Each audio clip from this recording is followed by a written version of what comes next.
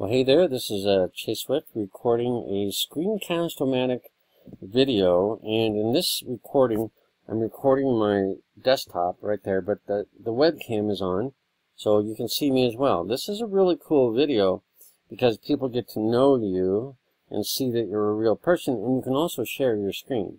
Now, what I do a lot of times is I prepare ahead of time. I'm going to open up a new window in Google Chrome. I'm going to make the window small so you can see how I kind of, I'm going to make it smaller so we can see. I prepare ahead of time and get tabs ready before I start the recording. Let's say that I wanted to talk about YouTube, so I would get this done before the recording. Maybe the concept is just talking about the power of YouTube, how you can use YouTube in your business to record videos and attract people to your business. In the other part of that, I might want to open up another tab. Again, I would do this ahead of time, not live as I'm doing it here. But then let's say that you want to show how you can attract people to whatever by the use of a capture page and autoresponder. So now I have two tabs. You could have multiple tabs, but right now I have two tabs, and I can just flick or click between the two tabs.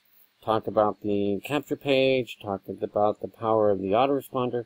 And if I really go in depth with the autoresponder, why not open up the autoresponder page that really speaks to what I'm talking about? So here's a third tab open, and I could zoom up, and there I am. I knew I was on this page, so there's a lot that can be done. I would just set up ahead of time, set up your tabs. And the order is, you can change the order, you can move them around. Think about what you want to talk about, and you say, I just love YouTube, and what I use it is to bring people to my business, and the way I bring people to my business is to use a capture page and a system that sends out automatic emails. So in this case, I have three tabs that I would use for my recording. Now, what I like to do is not have my bookmarks all in there, so I would move the tab, I'd move my window and shoot it so that's out of the way, and then I would include, probably not the bottom or the sides, they need to be filled, so you can just move things off to the side.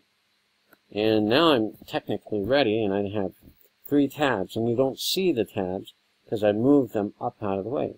So I can talk about YouTube, I can talk about how to use a autoresponder to attract people to an option that, you know, an offer that you have, and that if they're interested, they can find out more by, you know, going to that capture page. And this would be a capture page. So that's how to do really a screencast video. You can add the video, the webcam as well. Also with Screencast-o-matic, the mouse will highlight around, it'll have a yellow, I don't see this now, but in the recording it will show a yellow highlight around your mouse, so that as you move your mouse around, that yellow highlight will remind the viewer where your mouse is and what you're speaking about. So that's how I set things up. You would just want to prepare ahead of time, get all the tabs ready. Start with YouTube if that's your first topic.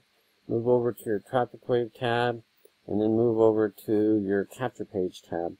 And then I like to have those out of the way, so you just see nice content. You're filling the screen with content. Hope you enjoyed this video. If you want to know more or get my other videos, subscribe by clicking the subscribe button. And we'll see you on the next video. Have a great day. Bye for now.